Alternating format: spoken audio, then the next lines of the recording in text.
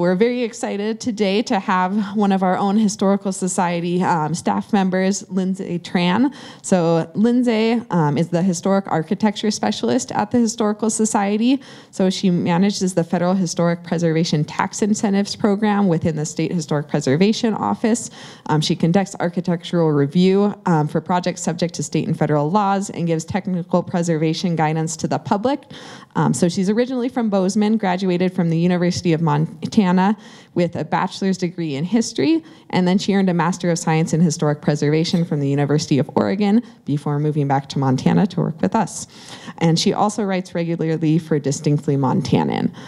So today, we're lucky enough to have her share some of her research that she's done into Mary MacLane and her life in Butte, Montana. So welcome, Lindsay Tran.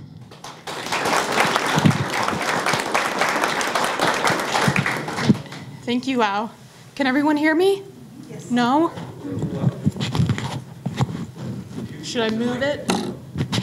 Well, I am using a mic. It's right here. Can you hear that? Yeah. Okay, that's good. All right. Thank you for having me. Thanks for coming out tonight. This is incredible. I was not expecting this many people. So this is fantastic. Lau forgot to mention that she is speaking next week at, is it Touchmark? Yes. Lau on pre-contact archaeology. That's at 1 p.m. I think at Touchmark. So if that's of interest to you, you guys should check out Lau's talk. So I'm really excited to be here tonight to talk about Mary MacLane. She is a writer whom who in here already has heard of Mary MacLane or knows about her? Okay, so like half and half. I didn't find out who she was until I was in like my late 20s, and it was kind of by accident. I was in the gift shop at the Museum of the Rockies in Bozeman, and I saw her. You'll see a cover of the reissue of her book. This was the cover that I saw on the shelf, and it didn't fit in. There was like, you know, all these like plushy dinosaurs and like books about geology, and then there's this book with this woman with these piercing eyes on the front, and I'm like, what the heck is this? So I had to buy it, and that's how I found out about her. So I'm really glad to be talking about her writing tonight, talking about her life. I'm super excited to see some young folks in the audience and older folks, but young folks especially, because she is a young person's writer. She wrote her first book when she was 18. It was published when she was 19, and I just feel like if I had found her earlier, like who knows what would have happened. She's a really great writer, but she's a young person's writer. You know, and I gave this talk down in Butte for the first time like about a couple months ago, and my angle on it when I was down in Butte, I was at the B'nai Israel Cultural Institute, and my angle on it then, I got a little bit nervous like reading excerpts from her writing, and I was like, oh, you know, teenagers, you know, because she's 19 years old, she's writing this book, but I don't think I'm going to take that angle tonight.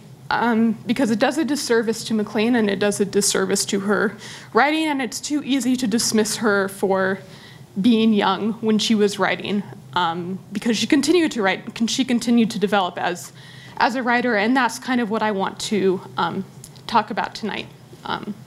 So in 1902, 19-year-old Mary MacLane of Butte, Montana, sent off a handwritten manuscript containing 3 months' worth of journal entries to Fleming H. Revell Company, which was a well-known Chicago publisher of evangelical Christian literature. The title, I Await the Devil's Coming. This is the cover that I saw on the shelf at the Museum of the Rockies. In her journal entries, MacLane expressed her scathing but heartfelt opinions on the harm of conventional middle-class mores across such diverse arenas as religion, marriage, sexuality, and the freedom of creative expression. She writes, for example, "An idle brain is the devil's workshop, they say. It is an absurdly incongruous statement. For if the devil is at work in a brain, it certainly is not idle. And when one considers how brilliant a personage the devil is, and what very fine work he turns out, it becomes an open question whether he would have the slightest use for most of the idle brains that cumber the earth. So for MacLane, the devil in I Await the Devil's Coming, which again was the title of her manuscript, the devil was more of a literary mechanism than a literal figure.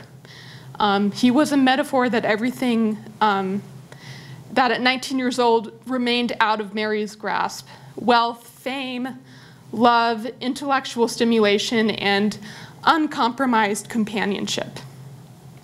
So between the content of the book, the excerpt that we just read, and its title, her manuscript seems a really unlikely fit for an evangelical Christian publishing house. Maybe she meant it like as a provocation when she sent it off. Oh, whoops. I'm having trouble, Anthony, with the scrolling of my notes again. Maybe she meant it as a provocation. Maybe she, was making a strategic move, thinking that they would publish it out, yeah, I'm good. Maybe they would publish it out just out of like sheer outrage. But we don't really know. We don't really know what her angle was. It could have been either or, with the way that she talked about her writing, it really could have gone either way. To quote Miley Cyrus, haters are gonna hate, but haters are also gonna click on your YouTube video. So MacLane was already anticipating the reaction that she was going to get from the reading public, and she clearly intended to use it to her advantage. The savviness is one of the reasons that both scholars and fans of MacLane have said that she would have thrived as a social media influencer. This is like serious academic scholarship. They're saying she would have been a great influencer. I'm like, I don't know. So the editor at this evangelical Christian publishing house recognized the quality of her writing, and instead of like throwing it into the trash, he sent the manuscript on to a publishing house that he thought would be a better fit. This publishing house was Herbert and Stone. Herbert and Stone, also in Chicago, had published a few years before, I think in 1899, a book called The Awakening by Kate Chopin. Has anyone heard of that book? Yeah. It's kind of like a seminal work of it has become a seminal work of the feminist movement. It was a novel placed in the American South about a woman that, this is Chopin, a woman who feels mounting internal conflict about what is expected of her as a mother and as a wife. The Awakening helped usher in the modernist movement, modernist writing, and like I said, eventually became a seminal text of the feminist movement. MacLane's writing in its own way follows the Awakening, but it also, in theme and form, takes a much more transgressive turn.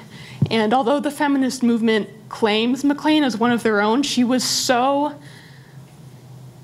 misanthropic and so averse to group activities that I don't think she ever participated in like a political like rally or meeting in her life. I mean, if she did, she never wrote about it, and she wrote about most everything she did. So MacLane's book is not a novel, unlike The Awakening. It's not a novel. It's not a diary, but it's not a memoir. Await the Devil's Coming is often characterized as what we call today a confessional, which is a decidedly modern, like 20th century genre that some argue got even more popular in the 21st century, thanks to the rise of the personal blog and the internet's infatuation around like 2008 with what we now call the personal essay. And the personal essays, anyone could write them, but they were written especially in the early aughts by young women. young journalists or women aspiring to be journalists. Personally, for what it's worth, I don't know that a confessional is really the right label for MacLane's writing, because the very etymology of the word confession implies feeling some kind of shame and feelings of like wrongdoing. And this is not at all what MacLane felt. She did not feel ashamed of anything. If you read her books, she was very proud of her intelligence. She was proud of the things that made her odd, that made her not fit in Butte and in her family. She described herself literally as without parallel among all her hundreds of acquaintances. Let's see.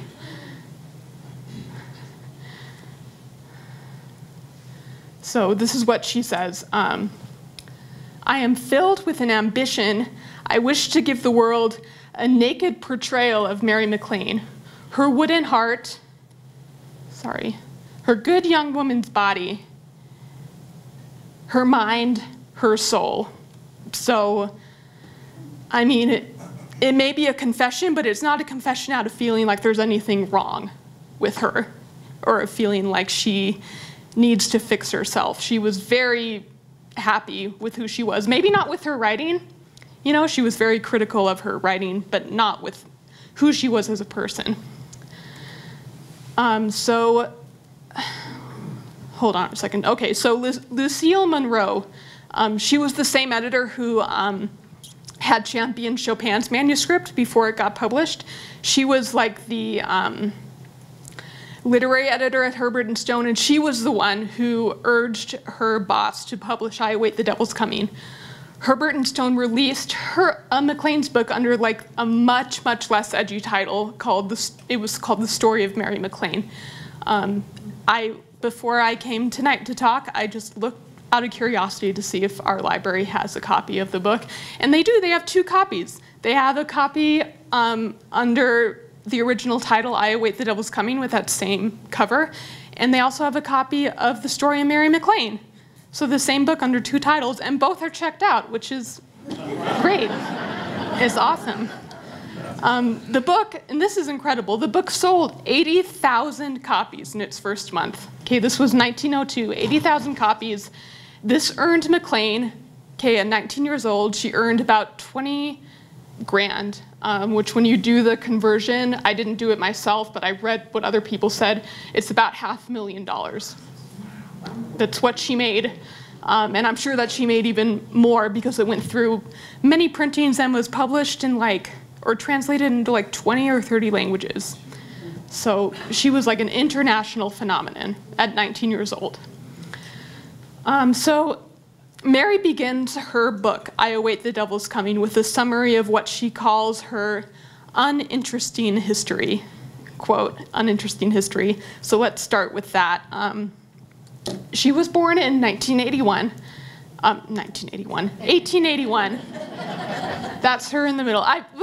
I feel like I mix it up because when I was like reading this book for the first time, I thought it was like a historical fiction. I had to keep looking back and being like, when was this book written? Just because of her voice and the way, the feeling she expresses, it's so modern. Like it's not what you would expect someone in an Edwardian writer to be talking about. It's not staid, it's not stuffy. I mean, it is kind of wordy and purple at times, but it's like what she's writing, what she's expressing, I mean, there are feelings that I think I could relate. I mean, I was able to relate to them 100 years later.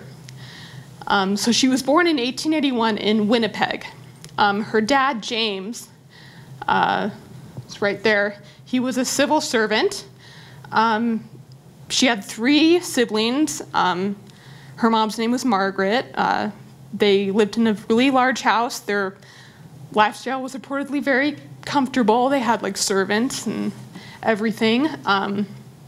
When she was 4 years old, her dad, who turned out to be a huge adrenaline junkie, decided that he was going to take the family to western Minnesota.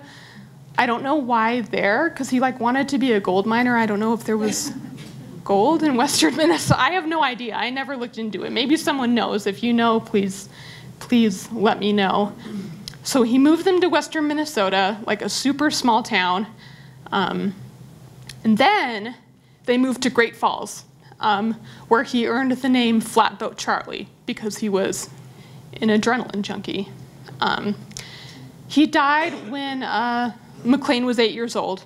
Margaret, her mom, remarried, and the whole family moved to Butte, where her stepfather proceeded to squander her and her siblings' inheritance on who knows what. But by the time Mary was old enough to go to college, she and her younger sister actually, they didn't have the money to go. The story goes, I don't know how true this is, but that they were standing on the platform, the train platform in Butte, her and her sister, ready to go to Stanford, and her dad, their stepdad came and was like, sorry, like the money's gone, you have to stay here. And I think that her younger sister coped a little bit better with it, but I think Mary, the way that she writes about it and the fact that I think she like started taking a test to be a librarian, and halfway through the test she just kind of like started writing this surrealist like stream of consciousness essay. She was not happy to be stuck in Butte, not happy at all. This is what she says about her relationship with her mom. My mother, having been with me during the whole of my 19 years, has an utterly distorted idea of my nature and its desires, if indeed she has any idea of it. My sister and brothers are not interested in me and my analyses and philosophy and my wants. Their own are strictly practical and material. The love and sympathy between human beings is to them, it seems, a thing only for people in books. So, like most teens, I mean, clearly she felt estranged from her family, but she expressed it in a very eloquent way that most teens probably would not be able to. I mean, I don't think I could have done that at 18 years old, or if I did, it would have been in different words. So she has a distinct voice, that's for sure. So this is a picture of Butte. I think this is undated. This is like, I think from the 1920s, but it's the closest thing I could find to fit with what I want to say. So her writing at 19 years old in her first book, it paints a super bleak portrait of Butte's landscape. So you got to remember she was writing in 1901. This was 2 years after the organization of the Amalgamated Copper Mining Company, but it was a decade before the Anaconda Copper Mining Company monopoly, like before, why am I blanking on their names? Someone in here knows, before the one guy bought everyone else out. So, what was that? Yeah, Daly, Clark, and then there was another one. Yeah, thank you.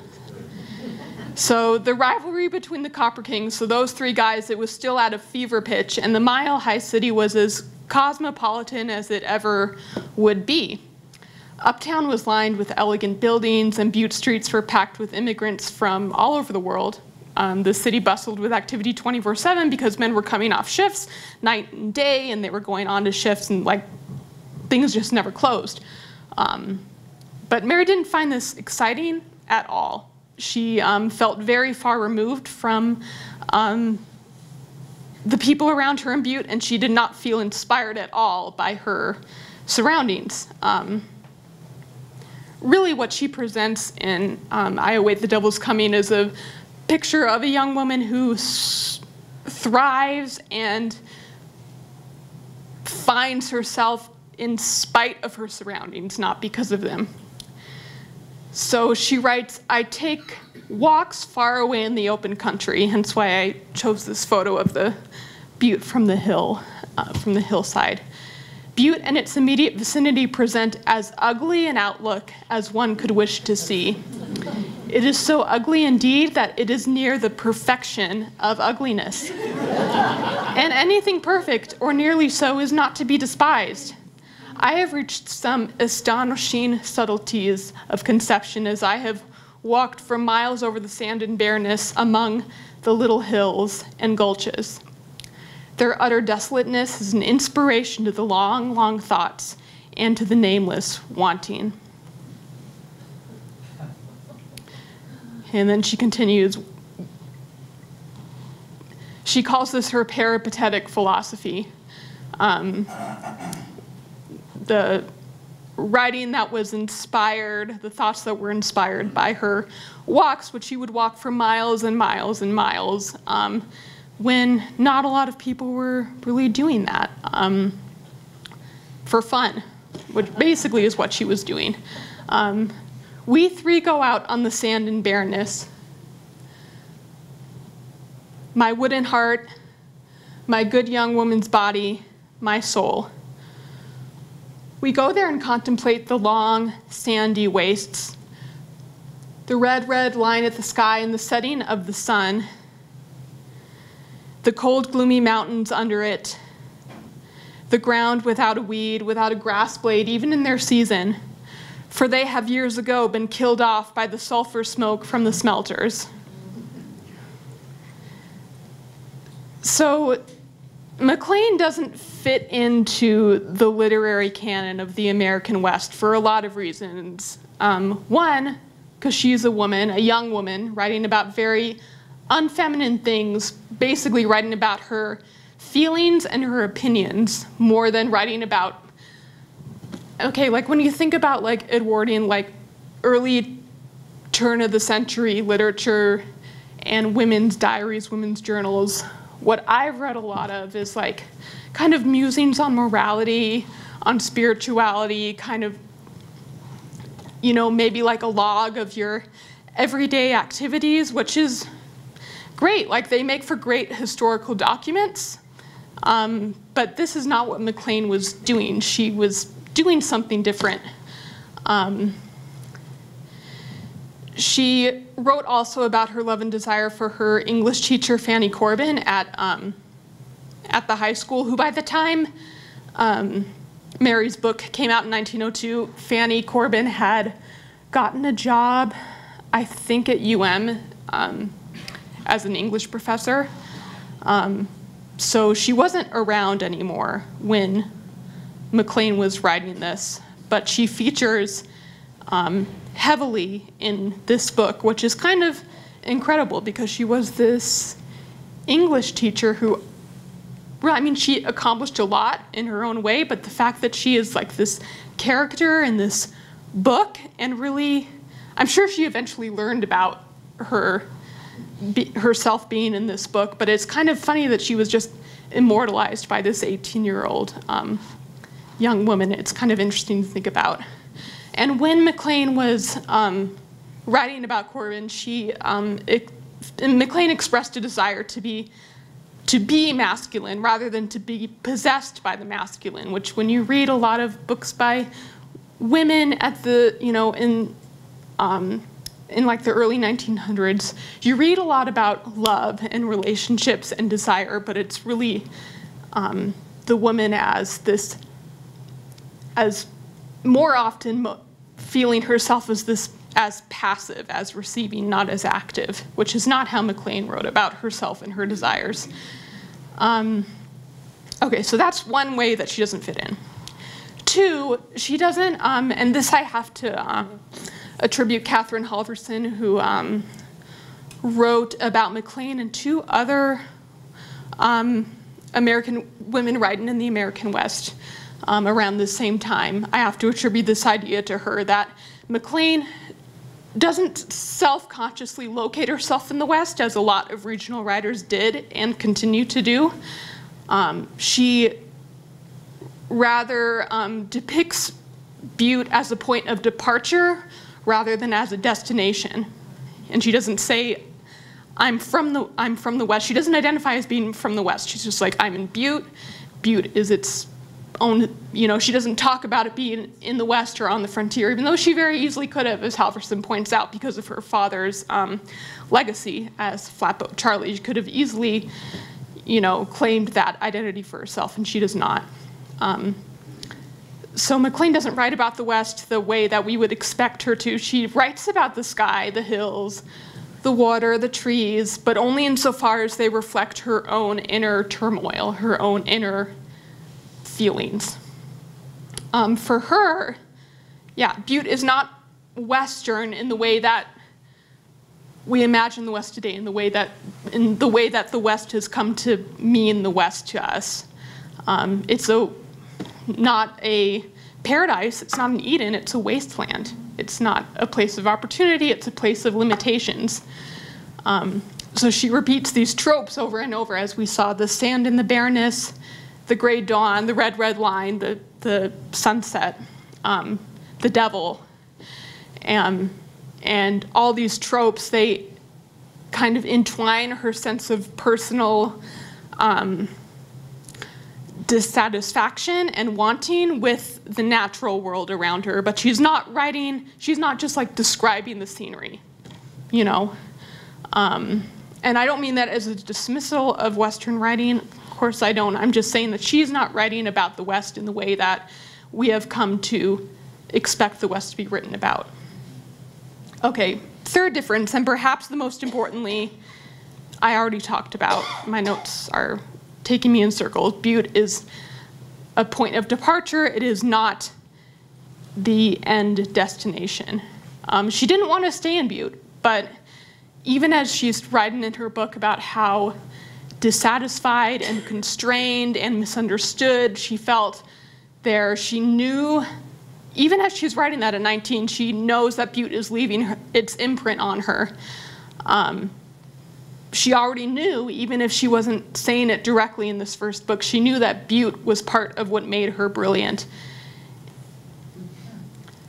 So this is a picture. This is a cool picture of, I think it's called Miners' Union Day. Miners' Union Day. I'm not sure of the exact year, but it was around the time when MacLane was there. So MacLane does talk about her fellow Buttians, but not in a flattering way.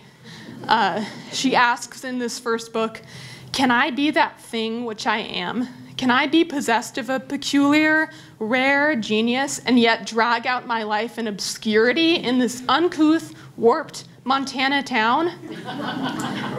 So she writes about the crowds on the 4th of July and Miners' Union Day, and she depicts, in incredible detail, its very cosmopolitan vibe that it had in its heyday.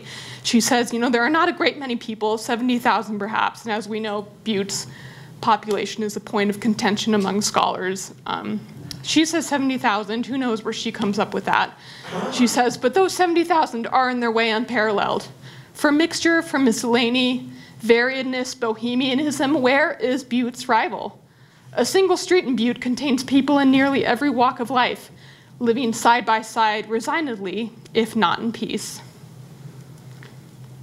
This is a photo that is taken from, so this is from 419 North Excelsior Street in Butte, which is the duplex where she and her family were living when she wrote this first book. And they think that this was her bedroom window. So if you can imagine her writing this book, looking out the window at the Anselmo head frame. So, she says Butte is a very diverse place. It's a very happening place, but for her, it doesn't excuse the city's shortcomings. For all that it bustles with activity, it's really not the kind of activity that appeals to her. People drink, they fight, and most of all, they work. It's a working city, and they survive. People, for her, they were not reading enough, they were not thinking enough, they didn't understand themselves well enough for her to be interested in wanting to spend time with them.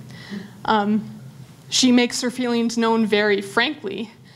Butte is a place of sand and barrenness. The souls of these people are dumb. So this is like the point in the presentation where I would be like, oh, teenagers, what are you going to do? But this, the way that she writes, it's like so funny and so like direct and so blunt. It's like, is this really like 1902? You know, that's why I had to keep like looking back at it, the date when I was reading this book for the first time. So MacLane, that's her on the right, posing in her traveling clothes somewhere probably on the East Coast. So she's $20,000 richer, virtually an overnight superstar. She takes the train to Chicago and she continues a speaking tour that she'd started at the behest of her publisher in Montana a few months earlier. Butte loved to hate on MacLane, even as they also profited from her fame. The Mary MacLane highball says it cannot be related, which cannot be resisted, by lovers of dainty summer drinks. It is cooling, refreshing, invigorating, and devilish good. New and up to date. So basically, Mary, like, just all her qualities in a cocktail. Newbro Drug Company on Main Street in Butte. Okay, so they're naming cocktails after her, but they refuse to host her speaking event. They also ban her book from the public library, but this only drives up the price of the book at local bookstores to $5 a copy, which is a lot for the time. So in the end, their hate only benefits her, right? YouTube clicks. So she was like, so in Chicago, she's in Chicago now, so she's set upon by journalists who at once they celebrate her. They're celebrating her way more than the press in Butte was. They celebrate her talent and her outspokenness as often as they deride her for those same qualities. They accuse her of exploiting the public's appetite for sensationalism, and at the same time, they dismiss her as disappointingly tame and run-of-the-mill in the way that she dresses and speaks. Critics go after her, not only her writing style, but after her moral character, and even after her very sanity. There's also this like phenomenon that was spoken about. Actually, Emily Danforth, who's also a writer from Montana, Miles City, she wrote a novel called Plain Bad Heroines that was inspired by this phenomenon that happened after MacLane's first book was published, where these clubs of girls would get together, and basically Mary was kind of like this idol for them, and they would use her as a figure of inspiration. I don't know, you've read the book, Elsie. I actually haven't read it yet, so maybe you can tell us more about it. So they're talking about this phenomenon of like Mary MacLane clubs that are popping up all over the country. There's also this headline that I found, Mary MacLane freaks of two Bozeman girls, saying that after these two girls in Bozeman read her novel, they like ran away from home in the middle of the night to be with their boyfriends in their like night robes. Like, it's very sensational, incredibly, and they blame her for it. You know, it's like it's her fault because these girls wouldn't have done it otherwise. You know, because girls aren't smart enough to like make their own decisions unless they have a bad influence. So at the same time, even as they're blaming her for all these things, they say she's just like any other girl, which just goes to show that even after you make $500,000 as a best-selling author and have your book translated into 30 languages, even then, you can't win. You really can't. Okay, so her second book, My Friend Annabelle Lee, comes out in 1903. Like her first book, it was neither a memoir nor a diary nor a novel. It was kind of in between, but unlike the story of Mary MacLane, it was a total flop. Critics dismissed it as derivative, and they implored her publisher not to publish a third book of hers unless, quote, this Western genius improves her style. My Friend Annabelle Lee, though, is notable because for the first time, MacLane is writing about her affection for Butte. She talks about her time at Butte High School with great sentimentality and nostalgia.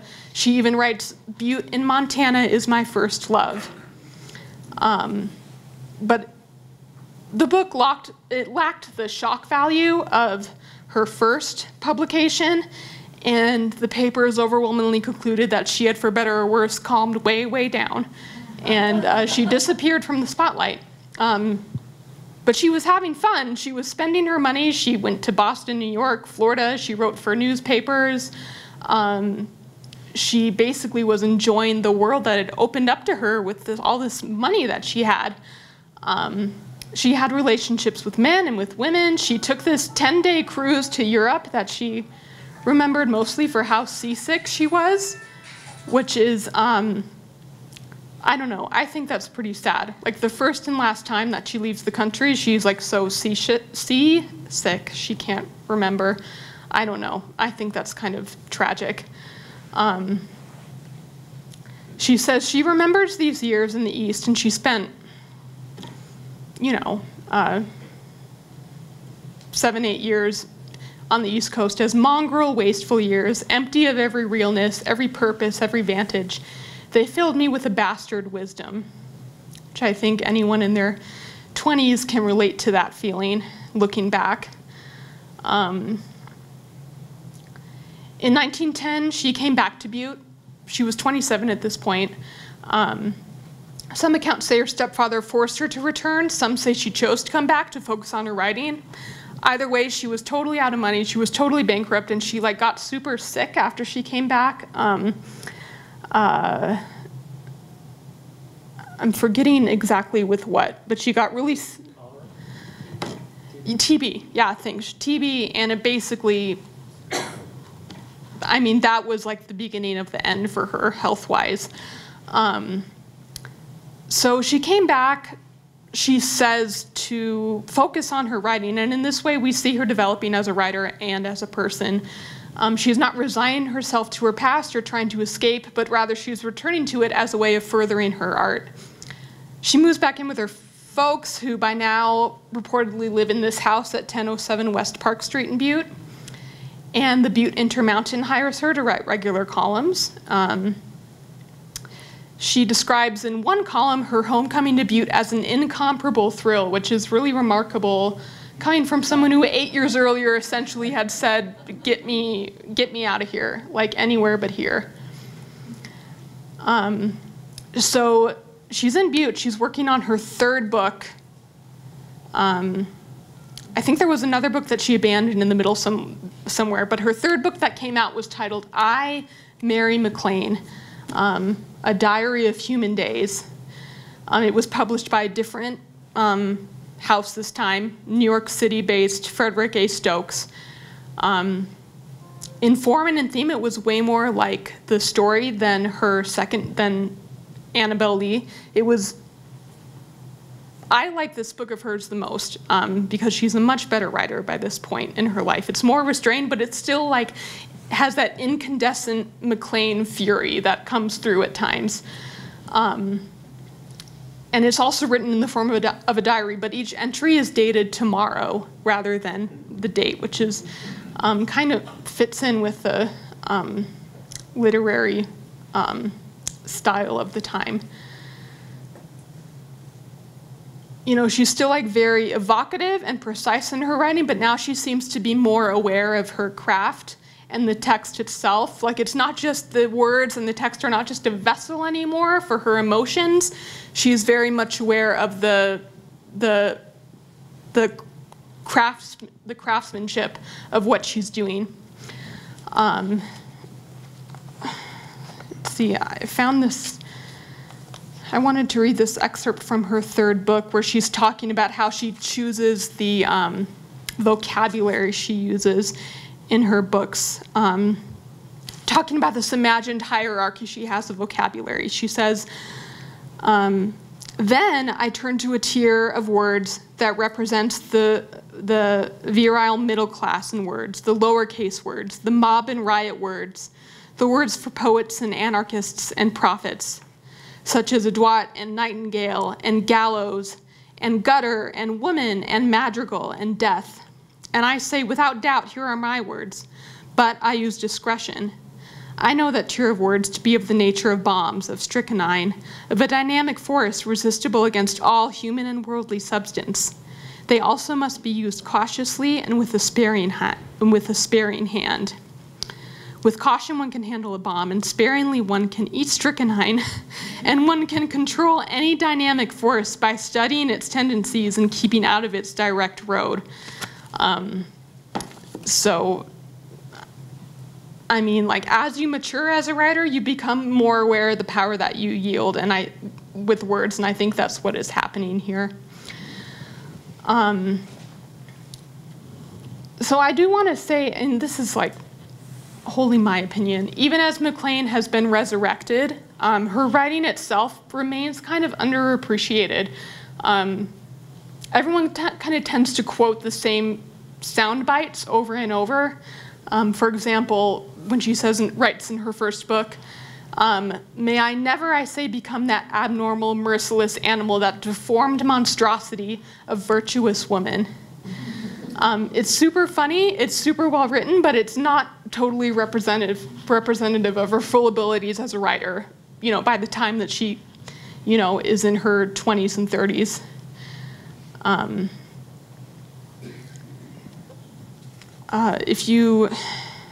Do we have time to read another quote? Do you guys want to hear another quote?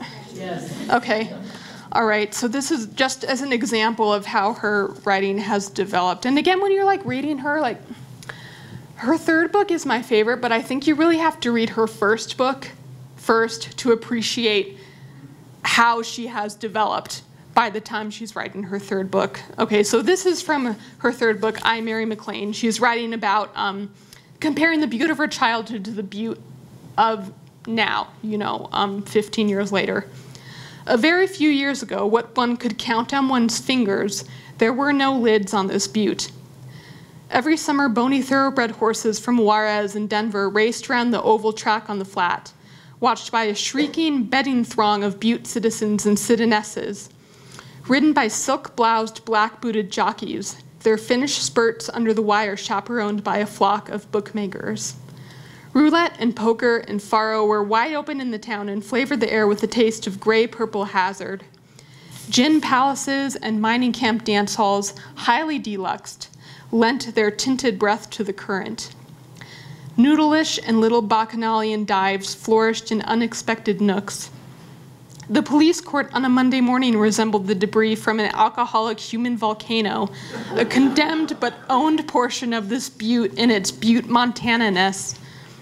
All of it was but one element in an isolated, prosperous town of many elements, but it some way tinctured all.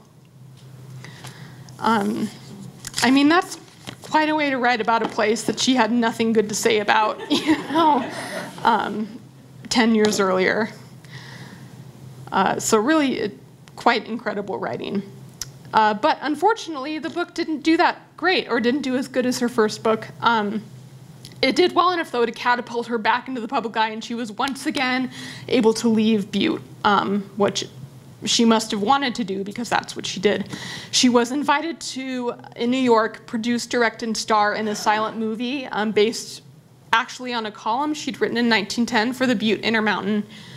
The movie was titled Men Who Have Made Love to Me. It's a silent film. She recounts her rejections of several male lovers, including the callow youth, literary man, younger son, prize fighter, bank clerk, and husband of another.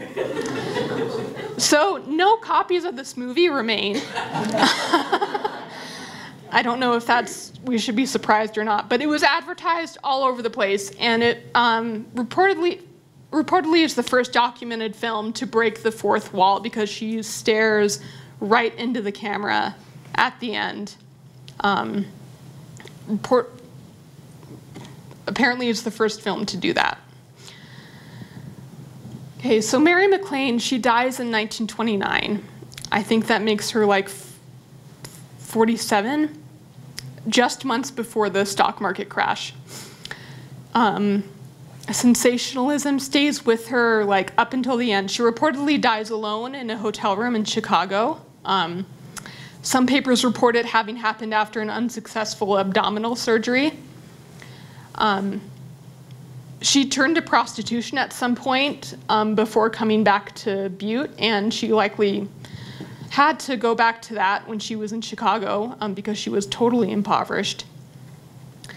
So she kind of really sadly called it when she wrote in her one of the columns for the Intermountain. She says, "The thing I took away with me from Butte 7 years ago, a restlessness of spirit, a shadowed and turbulent mentality, a lack of inward peace, is the thing I've brought back with me, and which will follow me to what I trust will be a young grave."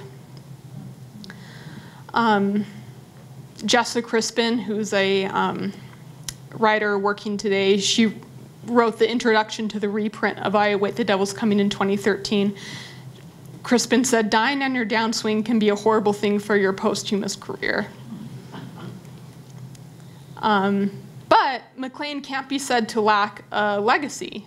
Feminist scholars unearthed her writing in the 1970s when it had been out of print basically since before she died.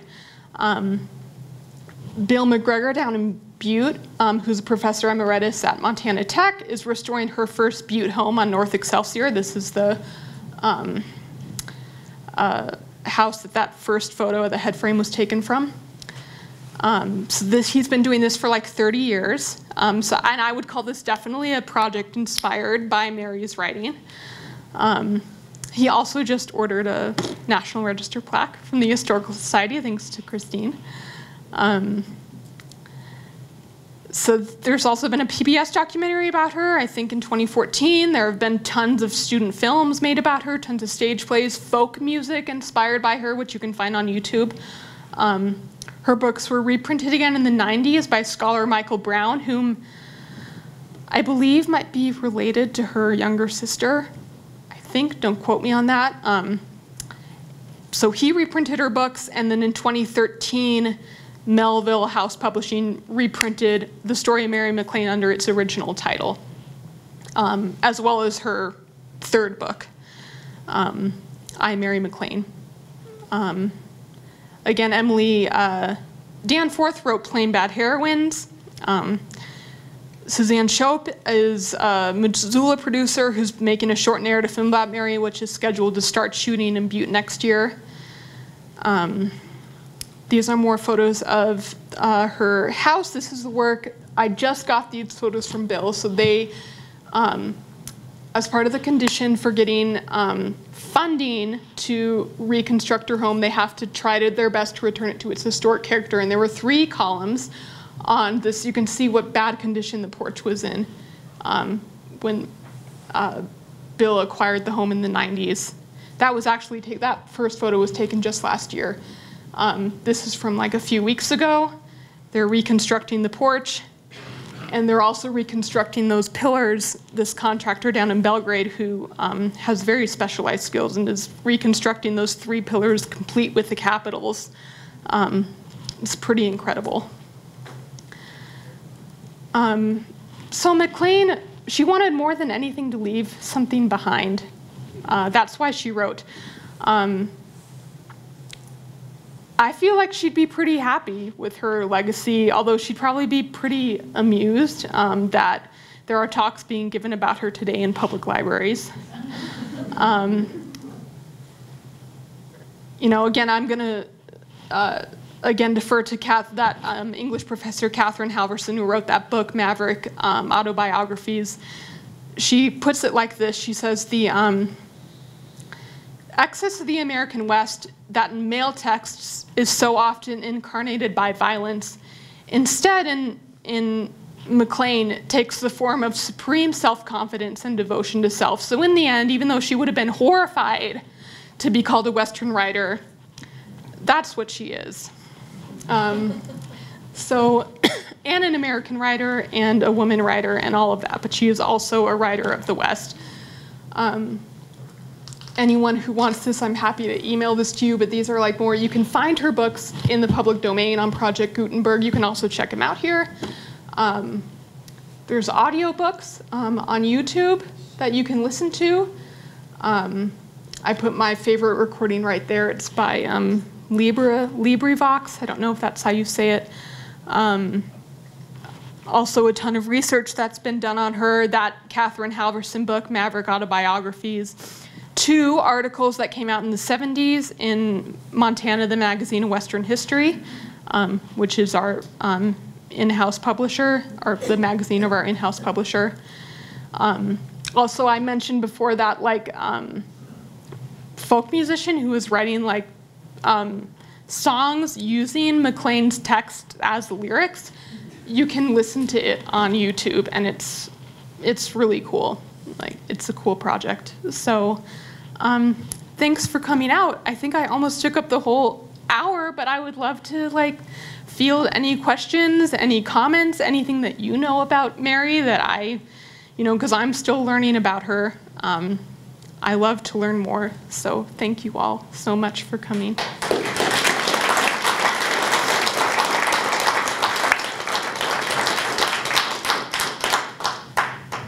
Anyone has any questions, please raise your hand and don't speak until I come to you so you can speak into their microphone, and that way we'll be able to get it on a recording that will go up on YouTube so everyone else can hear your question as well. So does anyone have something they want to ask?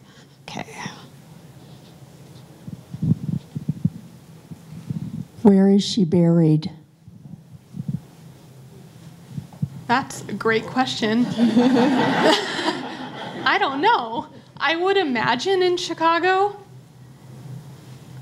I actually don't know. That's a really good question. I wonder if her grave is even marked, to be honest. Knowing what her straits were at the end of her life. That's a good research question. I'll look up, find a grave. Okay, sounds good. Other questions? Yeah.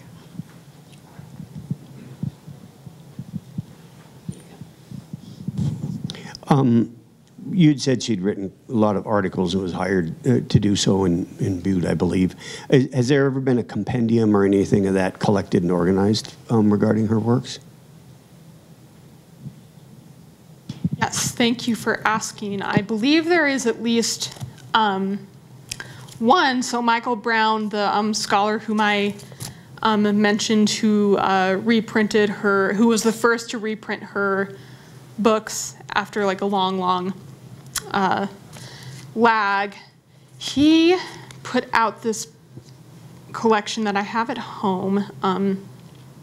Well, a couple. Okay, so these are the 2 he has listed in this printing, which came out in 2014. Human Days, a Mary MacLane Reader, which I think includes some of her articles. And then Tender Darkness, a Mary MacLane Sampler, which is the one that I have, and that has a copy of it has the text of her first book in there. And it has a collection, an interview with her by, I think, the New York Globe, which is a really funny interview to read, and then also 5 or 6 of her selected columns. But also, like, if you go onto the Library of Congress, which you can access for free, and it takes some doing, but if you like search Mary MacLane, filter it down to like Butte articles or like the Butte Intermountain, you can find a lot of her stuff digitized, not because she wrote it, but just because it's in the Butte Intermountain, which has been largely digitized. And I think, we're working on, I just read about this. Didn't we, the Historical Society, don't we have like a digitization project going on? Currently, a lot of the Historical Society newspaper records are being digitized. I don't remember what point we're at in that process. I don't know if any of our colleagues in the audience remember. It's all done? It's all finished. Anyone can access it if you get onto our website first. Wait, stop. I didn't follow the rules. I'm pretty sure the newspaper digitization project is complete, and if you access newspapers.com through the Montana Historical Society website, newspapers.com portal, it's free. And you can search any number of, possibly hundreds of Montana newspapers. So it might be in there. Awesome. That was Christine Brown. She's our science coordinator in the Outreach and Education Department. Not a question, but just to add to the newspaper thing, in those newspaper articles, you can find the original articles she was using for the men who made love to me. So you can find each of the little short segments that she wrote about the 7 different types.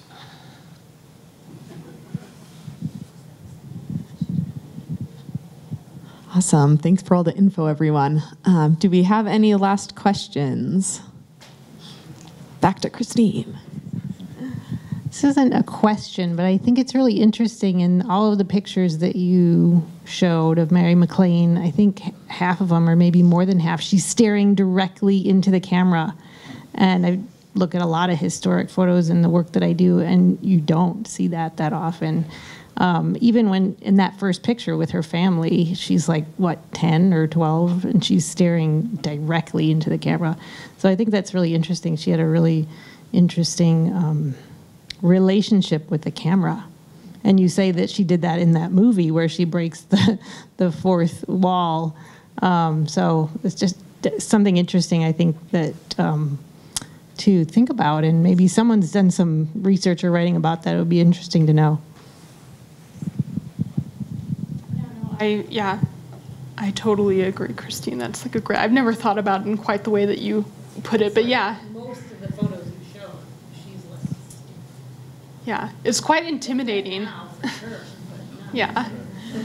Yeah, like now it doesn't seem remarkable, but when you put it in the context of the early 1900s, you're like, wow. Yeah, because even The first one was pre-1900, right? So she was born in 1881. Right. Yeah, it is remarkable. I'm trying to find her out and find a grave. What year was she born and what year did she die?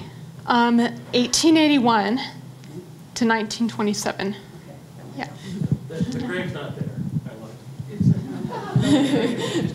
Okay, so that's everyone's homework. Find Mary MacLane's grave and send us an email so we can let you all know.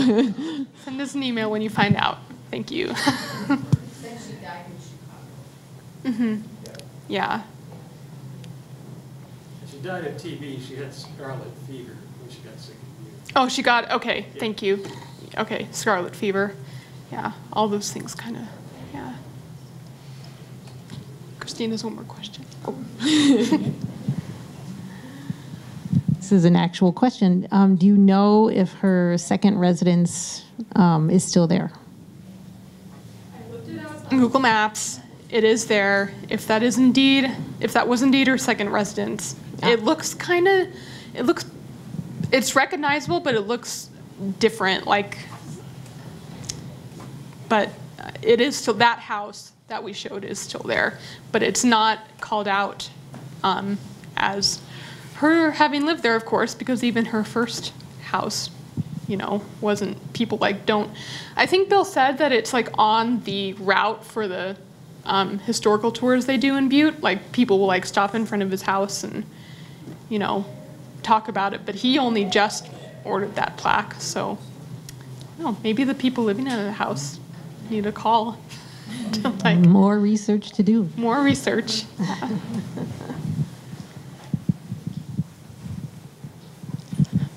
Okay, so we've hit 7:30, so unless there's any last questions, I think we'll call it there. So thank you guys all for attending. Remember, we do have upcoming lectures.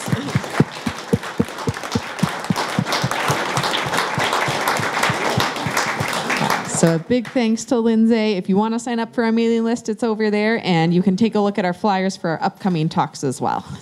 Have a good evening.